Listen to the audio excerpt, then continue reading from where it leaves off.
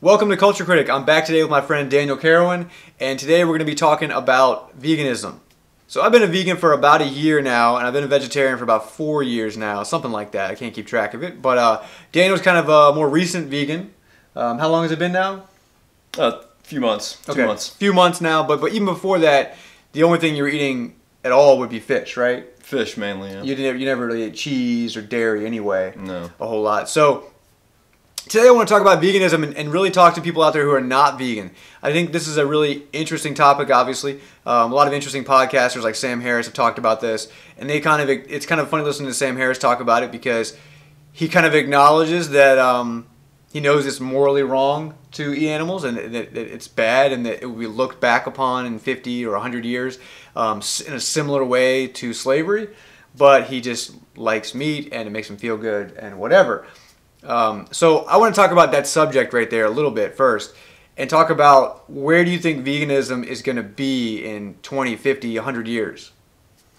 Whew, that's a good question. That's a very good question because social commentators have tried to predict the future, and it's quite difficult. But I think a lot more people are coming around to it as this movement grows, and you're spearheading part of that.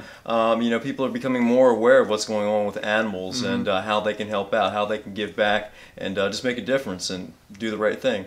Yeah, I definitely think that's a key thing. I had this discussion with a friend the other day about veganism and where it will go, whether it's going to be a social change or maybe legislative change. And I think that's the interesting thing to figure out is what's going to be the catalyst here to movement. Because obviously we have vegan population is growing pretty fast. A lot of people are going vegan now. And some people are doing it purely for environment. Some people are doing it for the animals. Some people are doing it for themselves because it's better for you. A lot of different issues. So what is going to be the final kind of catalyst? And I think what's going to end up happening is going to be a lot like the anti-smoking campaign, right? If we're going to, at some point, I think roughly in about 10 to 20 years, we're going to have kind of a big push. There's going to be a legislative and social awareness type of push that's going to finally kind of take hold. And what's going to happen essentially is that generation will keep doing the same old crap, just like the smokers did. But then the generation after that will be like ours with smoking now, where it's so hard to find like a 15-year-old that wants to smoke. I mean, it's rare now. Whereas, obviously, when I was growing up 15, 20 years ago, almost everybody smoked. It's just a matter of you got to get that next generation out there where there's such a stigma against it that you don't want to do it anymore. No, that's a very good point. The social versus legislative changes and generational gaps that we have, that we experience. And I think definitely that the next generation, preceding generations, are going to be more thoughtful about it, and they're going to move more towards veganism. Right. I'm not so sure about the legislative changes, at least not in the short term, in the immediate future. I think that is going to be well down the road because we are so averse in this country to legislating certain things, and for good reason. But I think in this case, you're right. I mean, it is comparable to smoking in terms of the overall moral good, the overall health benefits that we can accrue from that. I just think when it comes to something like meat, we're talking about something that a lot of people could still consider as like part of the American tradition. It's embedded in our culture. Cigarettes, they're only around for 100 years or whatever. At least that was the popular consciousness of it. So I'm not sure if legislative change will occur in the short term. But I certainly think that the upcoming generations are becoming more aware of it and moving towards that as options also become available within the grocery stores around us to do so. Yeah, I think that's a big part of it too, is what's in the stores and what's available. I think for a certain generation, our generation, we're like in the upper age of millennials, but younger millennials, they're eating a lot more like this kind of like fake meat and tofu and stuff like that. Not even if they're vegan, just because they want to try this stuff. And I think a lot of them are finding, oh, it tastes just as good or better or whatever, so why would I go back and eat meat if it's having to do all this damage to the earth and to animals and all that good stuff. So, but I think the biggest difference is going to be on the legislative side. I think Europe will be way ahead of us, as they always are, for the most part. Actually, a recent story came out that the EU Parliament sat down and they all watched Cowspiracy. And about half of them voted, or not voted, I don't know what they did exactly, I didn't really look into it too much, but they basically made a pledge to try to lead Europe towards veganism. Now, I don't know how they're going to do that. I don't know if it's going to be through any kind of high taxation on animal products or whether that's going to be through any kind of actually legal routes. I'm not sure what they're going to do yet. I don't think it's going to happen tomorrow. But the fact that I think if you've got intelligent people, which I think most legislators generally are fairly intelligent people, certainly they're not like, I mean, for example, our congressmen in the United States, I think half of them probably can't spell their own name. But at the same time, you do have another half of them or so that are probably pretty intelligent people. Now, again, all we have to do is basically convince a certain amount of the country, let's say 40, 50% at the most, to make these changes. We got 30% of the country right now that they're not going to change anything. So we can call these people like Trump voters, or you can call them Republicans. I don't care what you want to call them. But they're not going to change anything. They're not going to ever give up their guns, their religion. They're not going to give up their meat. And they don't want to give up their country to anybody who's not a white Christian, basically, right? That's basically the group we're talking about. But so the good news is we don't have to convince them, right? We didn't have to convince those people that slavery was bad. We didn't have to convince them that women deserve the right to vote. We don't have to convince that 30% of the country. They are irrelevant people. Now, they may sway a national election, but on actual social issues, whether it's legalizing pot, whether it's gay marriage, they're irrelevant people. They can live in the past, and that's going to be the rest of their life, and they're just going to cling to their guns and religion, like Obama once said, and then took it back. But I think he was on to something there. Definitely, definitely, and I think it's like you talked about before. When science begins to show more and more and more the links between meat consumption and cancer and all kinds of other diseases, that is going to mirror potentially the legislative side, just like in tobacco, when all that research started showing cancer links and everything, and legislation started coming out that was basically making it harder for tobacco to lie, and basically putting them out of business in some ways, anyways. So yeah, that's a good point. That more so than the environment, more so than the animals. Serving your own self-interest, your own health, will probably be the biggest catalyst to fixing or to getting rid of this problem we have with animals right now. Definitely. I mean, we're pragmatists, and unfortunately, most people, it seems, to me, are not going to respond to the theoretical notion of how eating a cow is going to affect the environment. They don't make that linkage for the most part. Well, I mean, half the country literally doesn't believe in climate change. Exactly. So that's not, the environment's going to be the hardest push for them. Now, obviously, hopefully, this next generation growing up, they obviously care about the environment far more than our generation did, and it'll kind of keep going from there. Because they want to, again, that might not even be out of any kind of greater good. That's just more like survival. Yeah. Like, you don't want to live on a planet that's warming at a rate that is unlivable in 100 years or 200 years. Now, ideally, they would be it'd be more of a holistic interest as opposed to just a self-interest. But however we can whatever it takes, right? Right? Whatever it takes. Yeah, I definitely agree with that, because I really don't love talking to other vegans out there who are doing it for their health alone. Just because I feel like that's a really selfish way to live. I mean, I think in general, you should always be thinking about others and other creatures and other things and other ways you can help the world, not necessarily how you can help yourself. But if that's what it takes, if most people, which I think is fairly true, most people really do just care about their lives, their family, the people that matter to them, well, obviously, direct links to cancer, direct links to heart disease might help them just get off, turn into a vegan or turn into at least a vegetarian or whatever, simply for their own, self-interest. Definitely. I mean, you see so many conservatives, and I don't like to blanket anyone into a category, but I mean, it's true in our experience that you see a conservative who really only cares about themselves, their little in-group, like we were talking about, but then something happens to somebody in their family, and then all of a sudden they become a warrior for this cause. Right, like gay marriage. Yeah, exactly, like gay marriage, but every other cause, liberal, progressive cause, they don't care about, or they're totally against. Yeah. So, something happens like that. So I think that's what we're going to see more and more of that, because the studies have become, they're pretty clear about the linkages between cancer and other diseases. Well, especially heart disease. I mean, the only cause of heart disease is atherosclerosis. The only cause of atherosclerosis would be heavy saturated fats. The only heavy saturated fats in the world basically come from meat and cheese. You get some from oils and stuff like that, but how much oil is someone consuming in a day? I mean, no one's taking shots of canola oil, right? This is not happening. So that's definitely a good point. And again, you got to hopefully. I mean, I don't want to say hopefully that someone's affected by it so it makes a change, but unfortunately that's just the way that it has to happen sometimes. Like you said, with gay marriage, the best example I always say out there, what does every Republican congressman that voted for gay marriage have in common?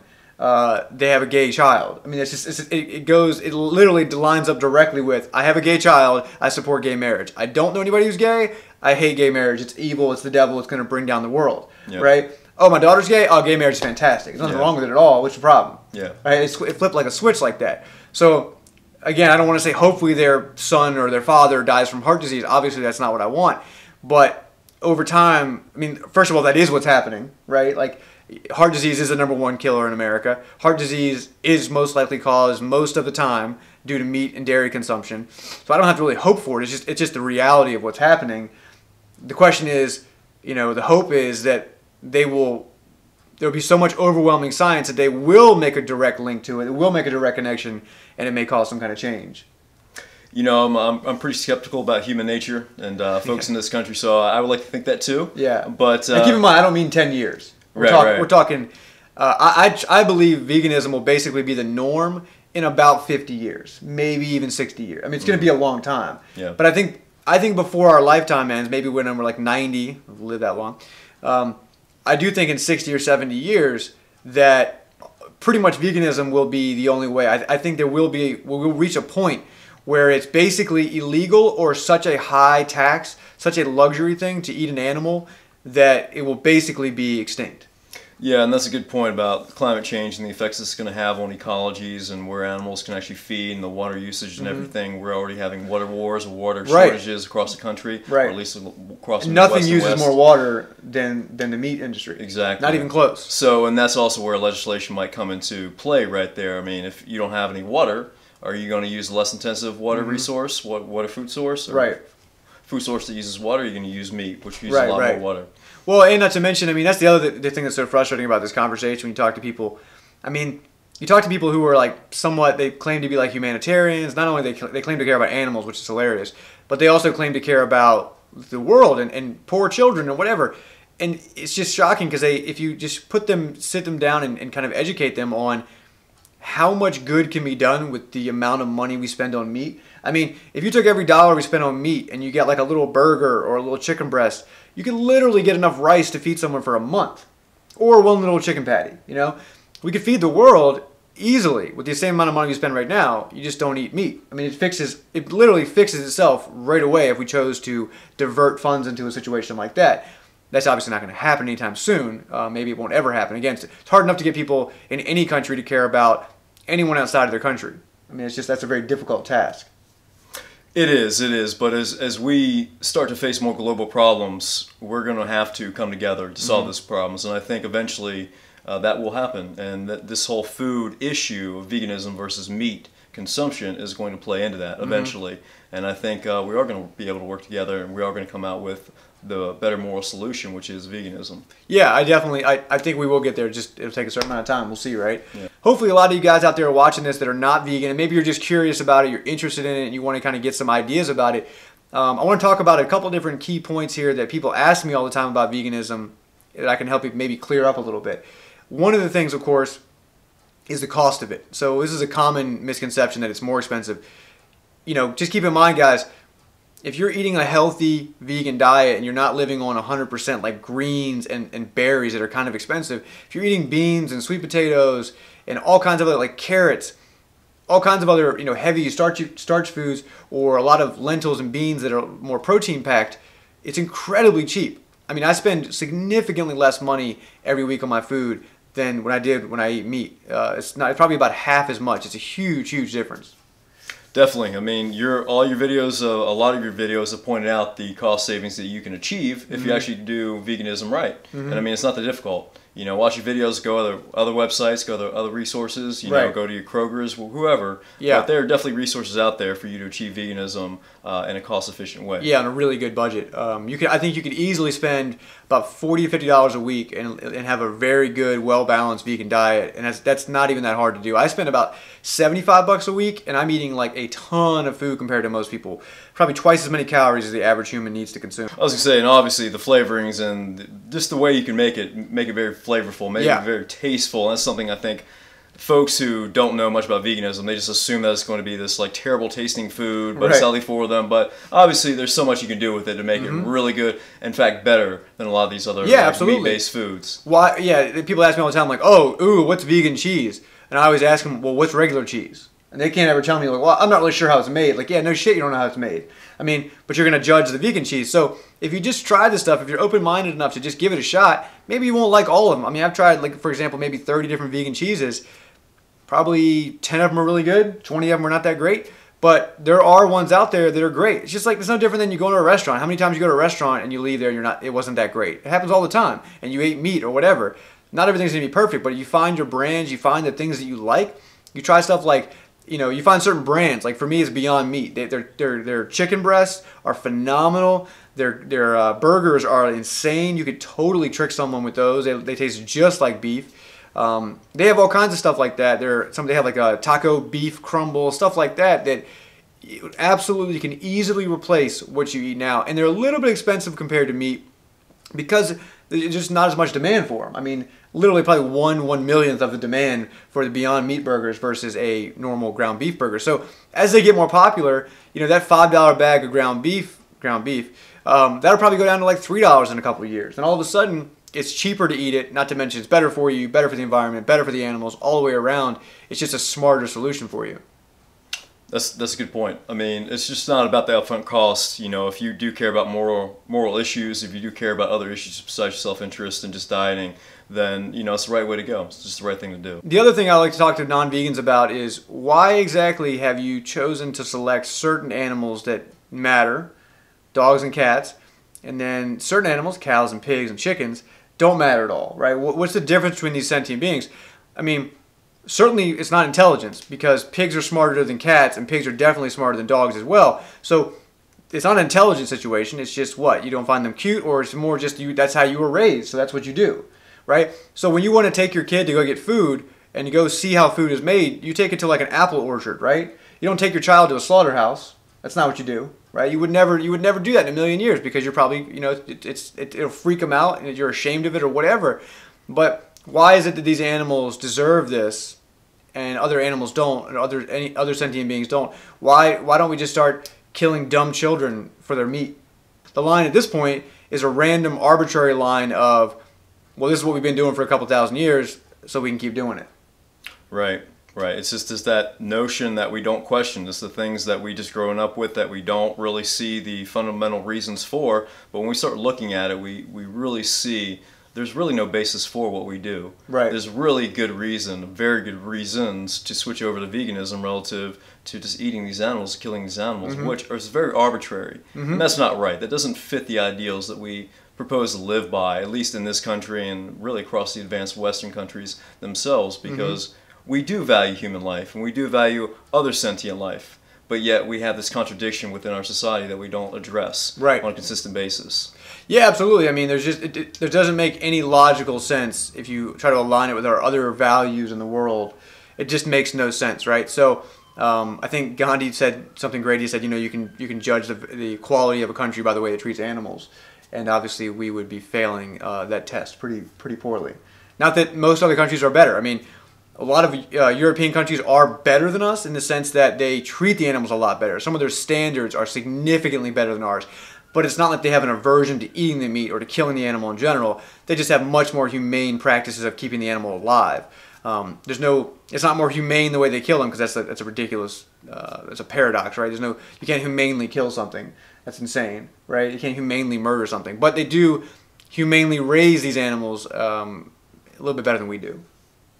Most definitely. Like you said in a prior video, the EU tends to do things a lot more progressively, a lot more rationally than we do here in the U.S. For some reason, we have an aversion to doing things the commonsensical way. Common sense, just the right way. I mean, we all know, a lot of us know what the right thing is to do in this case. We've all had animals, we've all had pets before, and what would happen if our dog was slaughtered? What would happen if our cat is slaughtered? How would we feel? Like you were saying before about the distinction.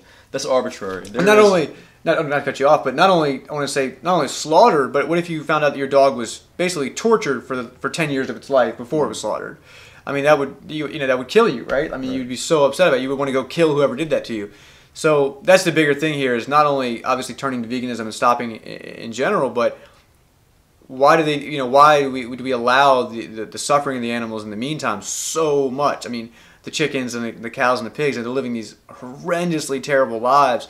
A lot of these chickens have never seen the sun before. I mean, they're born, they stay in this cage in a completely enclosed barn or whatever you want to call it, and they never see the light of day, and they can't even move, they can't even turn around. I mean, you just imagine what it would be like if you were born, or if you put your dog in a crate where it literally couldn't move around, couldn't even turn its body an inch or two, and it stayed like that for a couple of years. Just imagine how unbelievably cruel that is, and how bad you would feel for your dog. Why would you not feel that way for that chicken or a pig or cow? That's right. That's right. I mean, there really is no sound basis for drawing those lines between, okay, we can slaughter this, but we can't slaughter that. We can torture this, but we can't torture that. Yeah. It's just special interest. It's the way we were raised. It's a whole bunch of other social cultural factors that we just don't question, that we haven't questioned until quite recently. Yeah. So yeah, I don't want to beat you guys over the head with guilt about the animal part. There's obviously so much more to this. I'll definitely make another video in the future and cover some of the health benefits, some of the more important environmental benefits, and why this is such an urgent thing. But more than anything, I just want to kind of start a discussion with you guys. Please leave some comments down below if you are not sure if you want to go vegan, if you have any questions about it, if you need some information about anything, let me know down in the comments section. If you are a proud vegan or vegetarian or whatever, definitely leave some comments down below. I definitely want your support. And let us know, what kind of videos you want to see in the future, and we'll definitely come back and talk about veganism and some other topics in the future. And thanks for watching Culture Critic.